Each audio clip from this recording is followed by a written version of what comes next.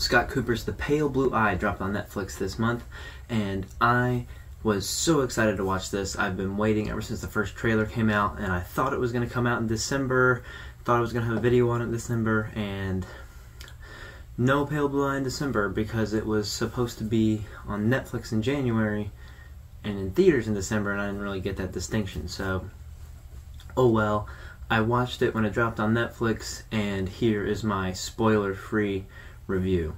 This is a fictional story based on a book written in 2003 about seasoned detective Augustus Landor, whose reputation is notable throughout America at the time, and he's enlisted to solve a string of murders that take place at West Point Academy in 1830. Over the course of his investigation, he enlists the help of a young cadet named Edgar Allan Poe. Poe's a bit of an outsider. He doesn't really mesh with the other people there at the school. As the whodunit murder plot unfolds itself, there are two other storylines that run parallel to this, that being the story of the detective Landor's daughter who has gone missing, and Edgar Allan Poe's romantic interest in the coroner's daughter. All of these stories run parallel to each other and never cross until the very end, in a very, very good twist that you'll have to see for yourself. The twist at the end saves this movie from being mediocre. I really was like, you know, this was like some really good cinematography, some really good acting and directing, all that stuff. What's the deal here? And then the twist happened, and I was like, oh, I gotcha. I will say, if you're familiar with Poe's work, this is a very Edgar Allan Poe-like story. I forgot that going in and watching it. I forgot that what Edgar Allan Poe's stories were like. And when the twist hit, I was like, oh yeah, this feels like Edgar Allan Poe. Like I said, cinematography is phenomenal, directing is phenomenal, acting is stellar. This is a beautiful movie. I recommend you go watch it. It is on Netflix now. And if this is a movie that you want to go see, the rest of the video will be my unadulterated and spoiler-filled review of this movie and just my thoughts in general about it. So if you want to watch it, thank you so much for watching. And I hope you enjoy this movie. Let me know if you do.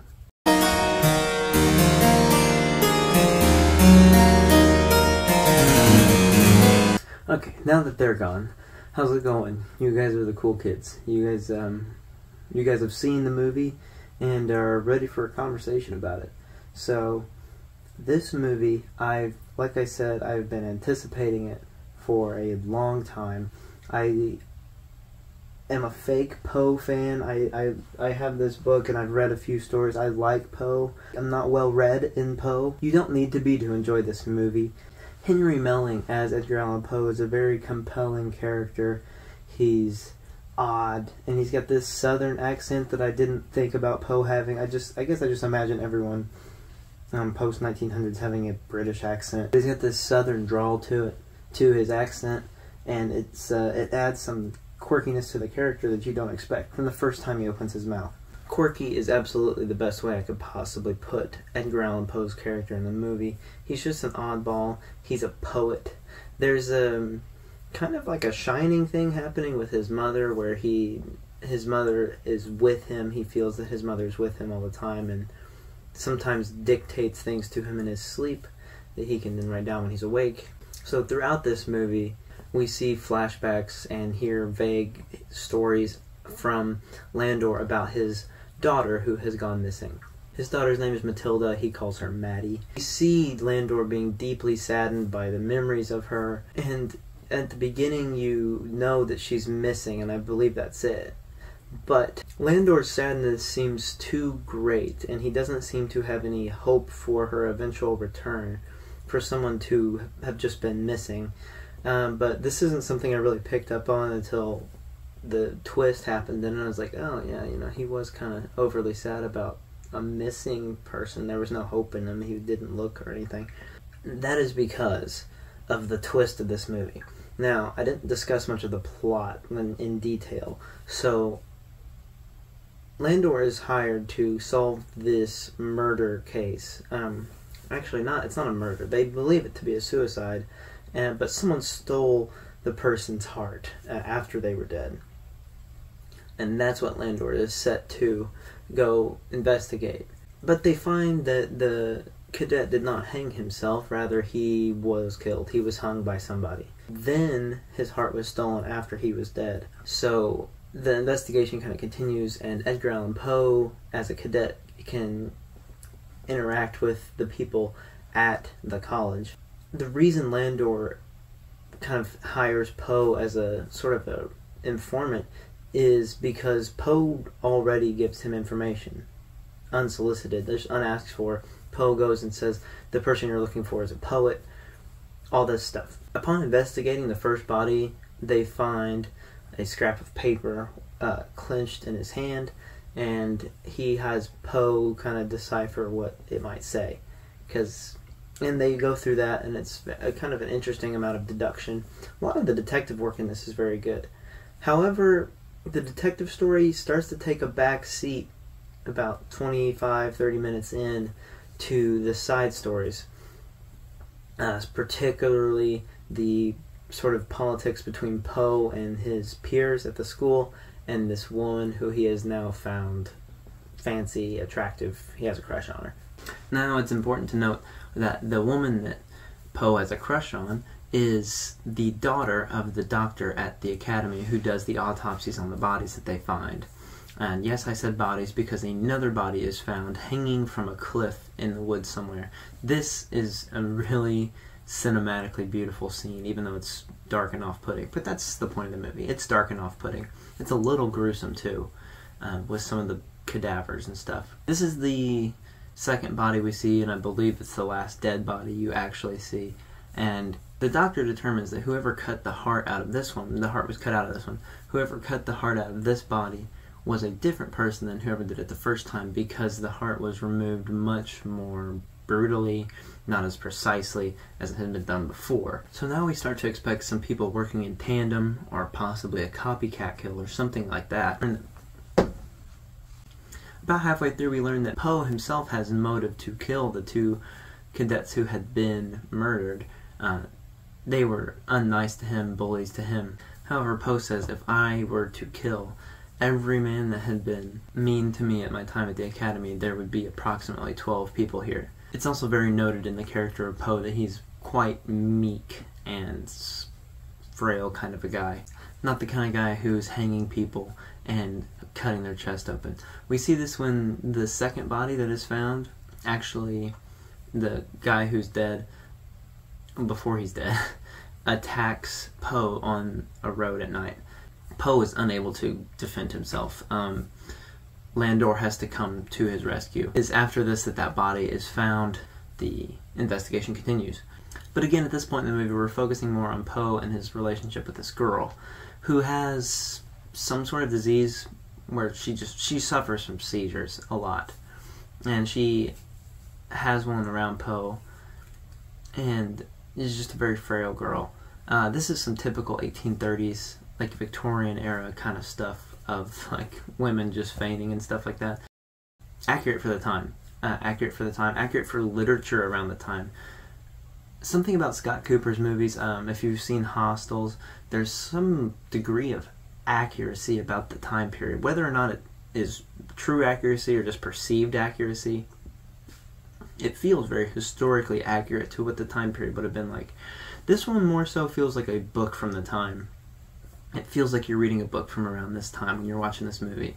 I really meant to do some research on this. Some of the swearing in this movie felt to me out of place at the time period. But I mean, swearing's been around forever, so it probably isn't. I need to look up how frequently the F word would have been used in 1830s. Probably it would have been, but it just seemed different. It seemed more modern, like a more modern way of speaking in the movie. Otherwise, the movie is very historically accurate. In my opinion, I feel it is. Whether it is or not, that is beyond the point.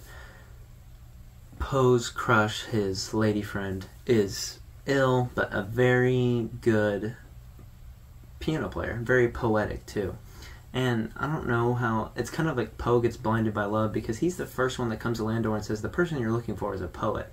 And this girl is spitting poetry the whole time. And you're like, it's her. You know, it's gonna be her. And then they never do anything to subvert your... They never do anything to turn you away from that. Like, it's the whole time I'm thinking this chick, it's her. What we come to find out is that the doctor who's done the autopsies has a son and a daughter. We knew that, and his wife, but it turns out that his great-great-grandfather was a witch hunter, or great-grandfather was a witch hunter, and was himself burned at the stake for being a witch later on. And so we find out that witchcraft is strong in his family. Where was I? Oh yeah, witchcraft. So we find out that the doctor and his family are pretty involved in witchcraft, and that there's a piece of evidence that's connected here at the end. Christian Bale's character goes kind of exploring the doctor's house. He's invited over for dinner. He goes up and he finds an officer's uniform missing a left sleeve bar.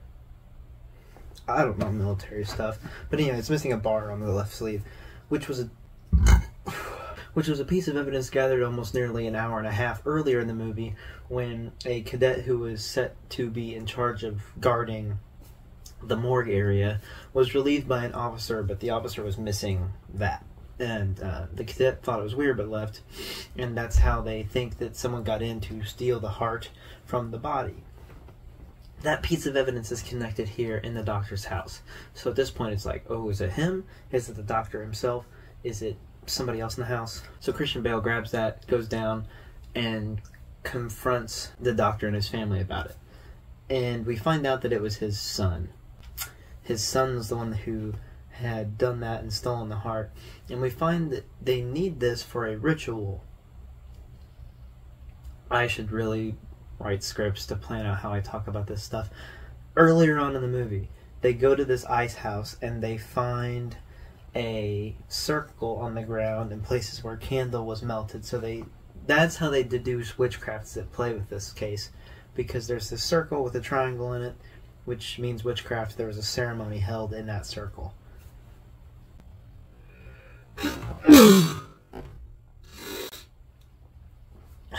And they believe that that's what the heart is needed for. Also, there's a couple of like mutilated cows that are found, and it's a really darkly beautiful shot when they show it's a sheep, not a cow, but they talk about a cow. But there's a sheep that they show, and it was it's pretty bloody, but it's a really beautiful shot somehow. I can't describe it. Watch the movie. But anyway, back to the end of the movie. So Bale's character finds out who it is. There's kind of someone comes in and interrupts him before he can actually find out. You kind of just put it together in your head. But they say another cadet has gone missing. And so everyone runs out. They're trying to find this guy, and they kind of run away from the people who have hired him. The officers in charge of the academy are like, "We have our man, right? You know who it is."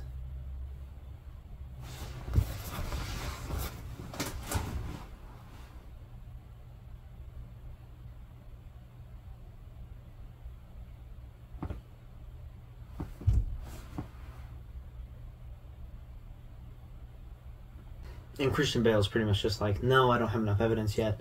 And they're, frustrated with him or whatever. And because it's been a long time and they just haven't found anything solid to convict anyone on. Maybe because they're doing too much time, like, flashing back to his daughter and stuff like that, but that comes into play in a minute. So this is when Christian Bale's character, Detective Landor, puts together the whole witchcraft connection with the ancient witch hunter guy to that family. So he brings that evidence to the doctor guy, confronts him, learns the whole story, then he's like, where's Edgar? Like, where's Poe at? And Poe has been put in a trance, probably knocked unconscious actually, but whatever it is, by the girl he's had a crush on and her brother, and they've taken him to the basement of this ice house where they found that ceremonial circle before. And they are about to use the heart that they took from the one cadet and do some sort of disgusting ritual. They're going to kill Poe, and it's going to heal her sickness. Because they found that it was working. Because they'd done it before. So they're doing it again now. And at the last minute, Christian Bale's character, Landor, runs down there, puts a stop to it. someone knocks over a flame or a candle or a lantern or something, and some hay catches on fire, and some words are exchanged, and by the time final words are exchanged and a fight starts to break out, the flames have like engulfed the building, and a beam falls and cracks the girl on the head and like lays her out, and her brother runs over there to try to help her, and then Christian Bale's trying to drag Poe out of there, and their mother's in there with him, and he tries to grab her out, grabs them both out of there, and just in time to see the floor completely fall in on top of the daughter and brother of the doctor. So the brother and sister died together in the fire of this building. And up until this point, there hasn't been any CGI in the movie. So when you see the CGI fire, it's like, oh, that's not real. It looks really good, but it still looks like CGI, where you're like, but it's because the whole movie has been done without CGI, which I love. It's all, none of it's blue screens, it's all just beautiful. But after this, you're like, okay, the movie's over. What the heck was all that stuff about Landor's daughter? This entire movie seems like it was a waste of time because they didn't really do any investigating into those obvious leads with those guys. It was just like, what was this? And then I like checked the timestamp on it. There's still 30 minutes left of this movie. I'm like, maybe it's just got a really long credit sequence. Maybe it's like, maybe we only got like 10 minutes left and they're just gonna wrap it up or something. But there's a final twist. It's not over yet. We follow Landor back to his little cabin, and he's sitting down, mourning over his daughter who's lost.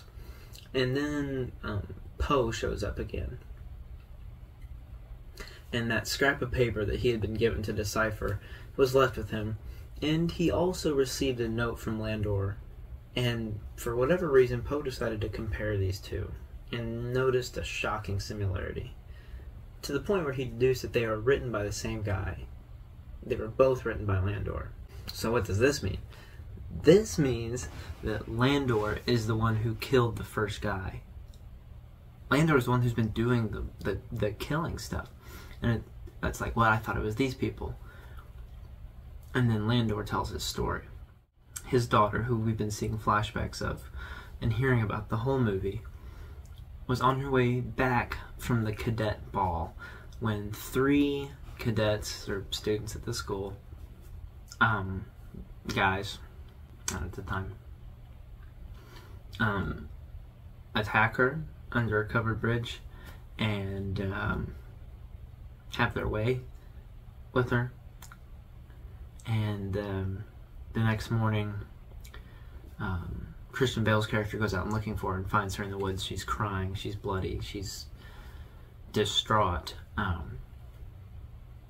And we learn that she can't live with this pain that has happened, the thing that has happened to her, and she jumps off of a cliff in front of her father. Her last words to him being, "I love you." So after this, filled with rage and just this sense of revenge and vengeance, Landor finds out who were the 3 boys who did it, and tortures and kills one of them. And that is the first body that is found in the film. He doesn't torture him, but he hangs him. It's torturous. He hangs him, but not high up off the ground, like pretty low off the ground. He was torturing him, trying to figure out who else had done it. And he did figure that out. And so the body's found, but he's not the one who took the hearts. There was something said earlier on where they swore the bodies were already dead, and they just wanted the hearts from him. And you're like, yeah, whatever, you don't believe that. But now you do, because now you know Landor, the guy who's been solving the murder mystery, is the one who killed the first cadet. So now you know that other family was tied in because they were using the bodies for the satanic ritual. They weren't working in cahoots with Landor. I thought there was that for a second, but then that can't be because there's a lot of plot holes if that's the case, so that's not it. It's just a coincidence. They knew that person was dead, so they use his heart. But Landor's not done on his revenge trip. He's got 2 more people to kill. So the second body they find And this is where Landor's deception gets there, because Landor is helping them find, and he's, oh wow, there's a body, and when he sees it hiding from it, so he knew where that was, because he killed the guy. There's a lot of clips from the trailer of this particular scene, where they find the body hanging off the cliff, but they said that the heart was cut out rather differently than it had been the first time. Well, in order to keep consistent with the profile of the killer, Landor now had to do something he didn't want to do, but he had to cut the heart out of the cadet in order to make the killings look connected. So that's why it's done more brutally. Landor's not as gentle of a person as the daughter or the son would have been to cut the heart out of the first guy, and he didn't have as much time. He didn't have the operating table, things like that. He just had killed him out in the wild and hung him there. That body was also castrated. Oh, yeah. Because of what they did to his daughter, he castrated the second body, which is something he didn't get a chance to do on the first one. So, yeah. And there was a third person who had done this, but he is the final cadet that they found to be missing. And he knew he was next because he had recognized the pattern of who was dead and knew what he had done, so he skipped town. He left.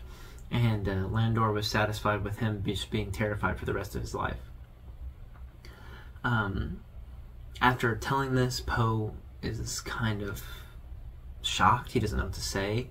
He's like, okay.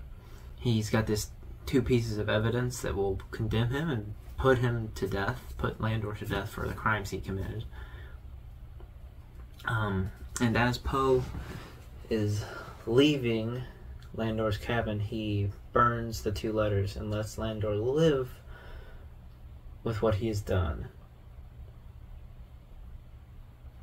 I see this as an act of mercy on Poe's part. I personally don't see anything wrong with what Landor did.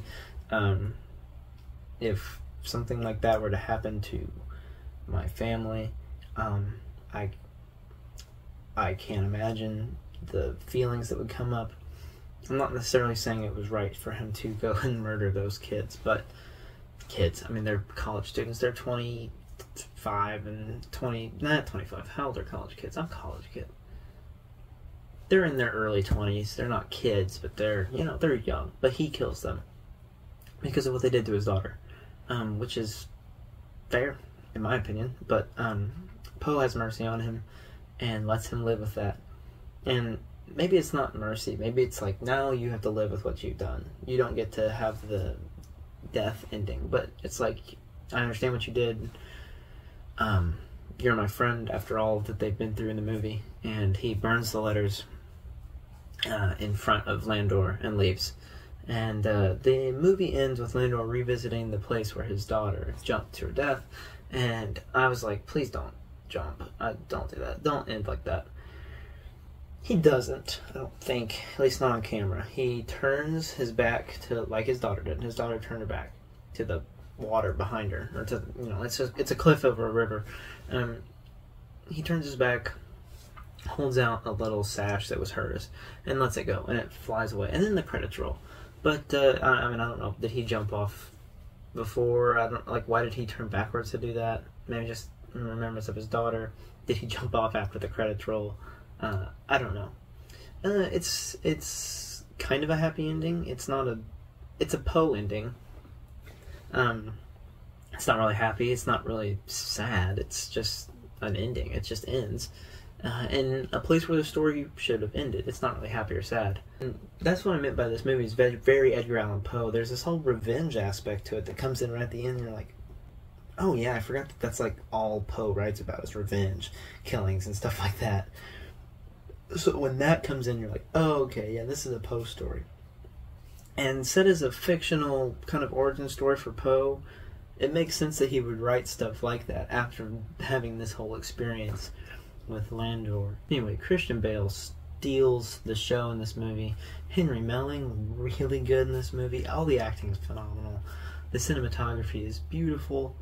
The landscapes, the time period, the set pieces. This is a wonderful movie. I'm if I was going to rate it, I'd give it a 7.5 or an 8 out of 10. Probably an 8 out of 10. I don't like halves. Let's just go 8 out of 10 for The Pale Blue Eye. I enjoyed this movie.